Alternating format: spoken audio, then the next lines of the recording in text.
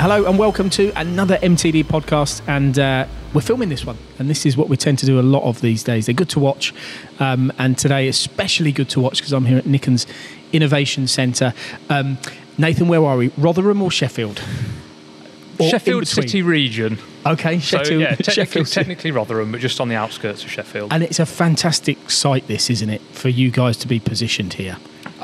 Personally, great location. You know, it's at the heart of advanced manufacturing in the UK.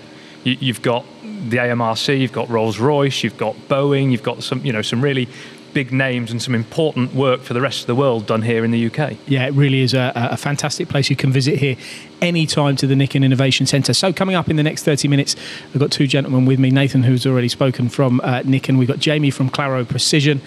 We've been here today filming and talking and discussing the relationship between the two companies, which is a big message from NIKKEN, and it's a big reason to come here and visit to really show, Nathan, if people have got manufacturing problems or issues they want to solve, or just simply want to improve productivity, this is a place to be, isn't it?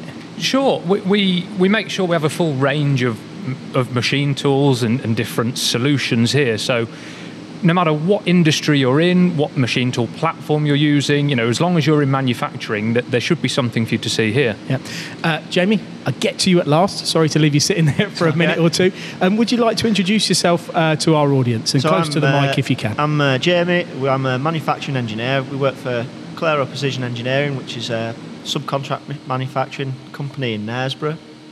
We do everything, bit of aerospace, subsea, medical, you name it. What's the best bit? What's the best work you do? What's the nicest looking parts that you make? To be honest, all of it. Is it? You know, if it's not right, make it bright. You're not saying you don't. You're not saying you make it wrong. No, definitely not.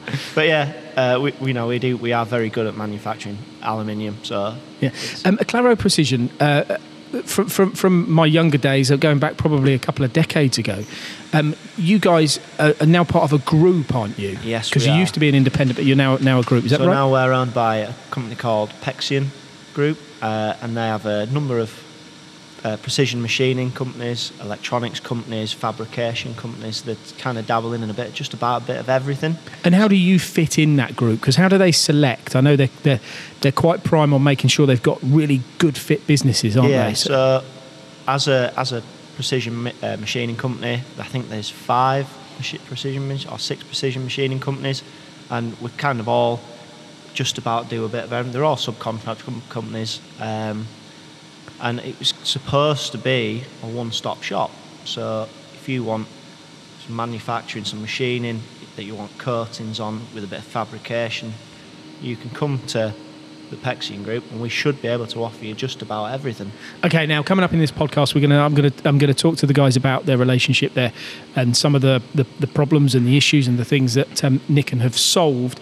Before we do that, Nathan, you did start, and we had a very quick overview of what we've got here, but I think it deserves a bit more time spent on it, because it is terrific, isn't it? I mean, tell our audience, for people that haven't seen the videos that we've done or have not been here before, what is here and what can people see? So the NIKKEN Innovation Centre is a big open plan, really demonstration of the best that we have to offer industry.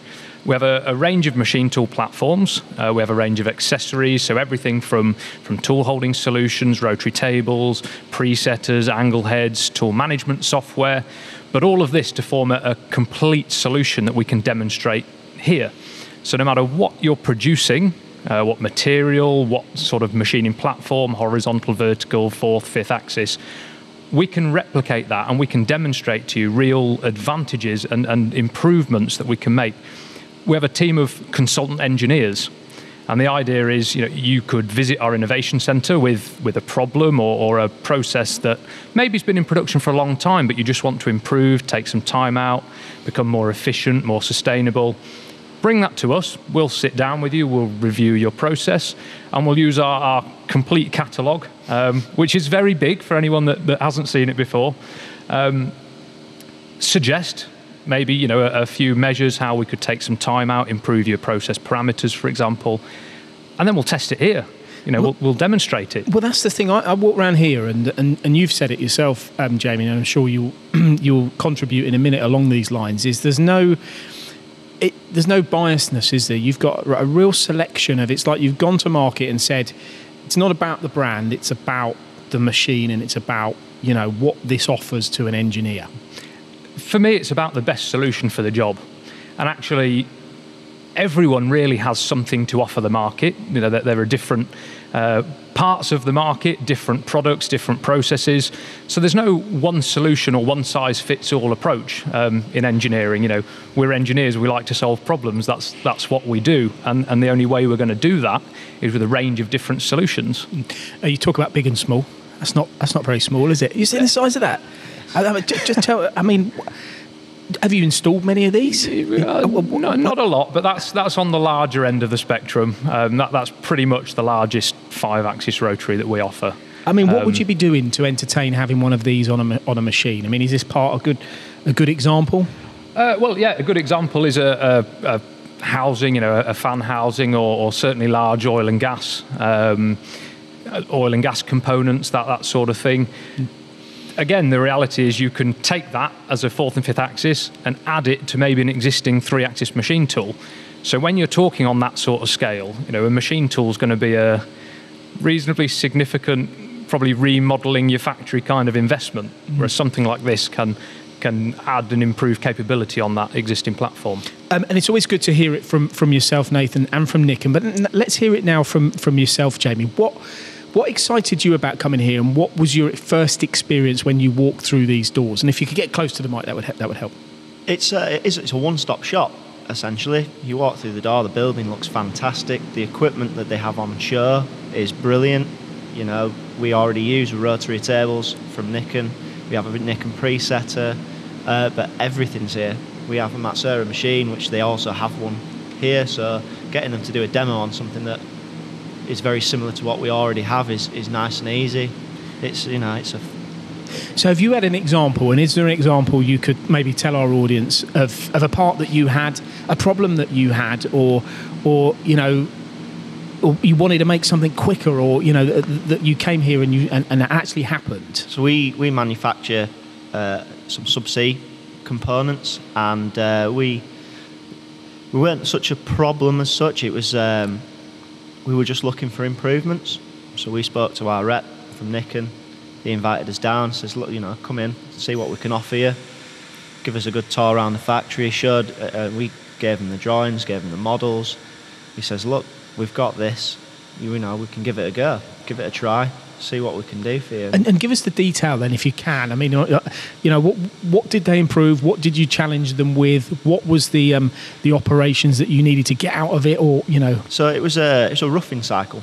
So we were machining a pocket out using a standard ER system, and we've now moved on to a NIKKEN slim chuck with an SK 8-degree collet system. And it's gone from 650 millimetres a minute to 1800 millimetres a minute. Okay, wow. But it's not just the metal removal rate, it's the tool life that you gain from it as well. It's just about 5 times better than it was before. Okay. So it's a big win. So 3 times faster and 5 times better tool life? Yes.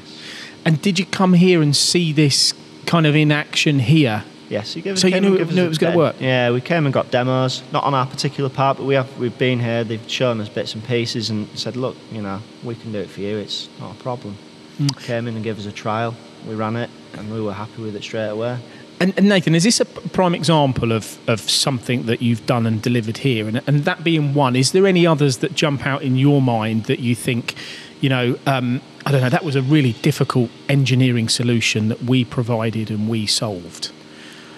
I think quite often it's the tool life. It's people take for granted what they have on the machine tool. This process, this is how fast we can run this process. We've engineered it for years and years and years. But you're engineering within certain parameters, which maybe you can push the boundaries of that a little bit. So again, it is quite a common one for us where we'll say actually a few small changes, a few small improvements. You've spent all this money on a machine tool. You probably spend quite a lot of money on cutting tools, carbide. If we change that bit in the middle, change the tool holder, make it stronger, So stronger, you're not going to get pull out, you can start to push your process parameters further and further, but also take run out of the equation, 20 microns down to 3 microns, which we guarantee on a number of our products, 5 times tool life. So this is the sort of thing that it's all well and good me just saying this, saying, yes, you're going to get better tool life, you're going to pull less power on your spindle, but really we need to demonstrate that and show that to customers and prove that, but we'll put our money where our mouth is. And that's what you can do here. Exactly that. That's exactly what you can do here. And Jamie, just tell us quickly the products that you do have from NIKKEN at Claro as a collective, because you mentioned a few of them. But we currently have some of the slim chucks. We've just taken delivery of a new presetter. We've got 5-axis units, angle heads. Just ordered a boring head as well. So. And do you find as a manufacturing business at the moment, and do you get involved in this area where, people are talking now about the costs of energy, the more spindles turning, the more that's going to cost. Is there a way of getting more out of one spindle than using 2? Do you get involved in these types of things? And are they real-time issues at the moment that have been spoken about? They are at the moment. For Claro, personally, it's about keeping the spindles turning. And that's where the tool life is a big advantage for us, and obviously with the presetting, being able to set tooling offline and be ready just to keep the machines running constantly. That is a major challenge. Well, that's going to be my next question. I'm going to ask both of you. So I'm going to start with you, Nathan. Tool setting in the machine or tool setting offline? Where and which is best, and where do they fit?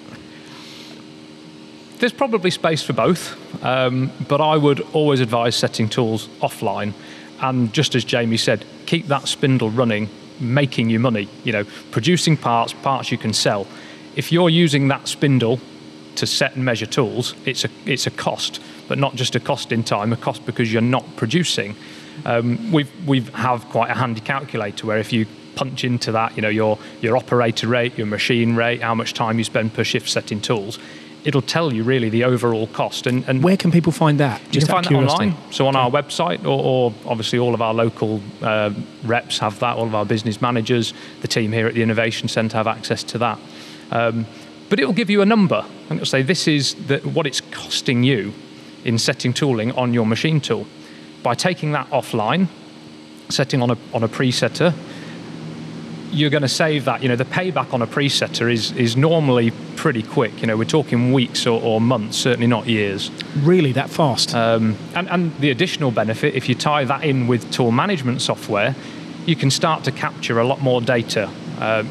So re-inspect your tool once it's been on machine. How's my wear looking? Can I use that for a little bit longer?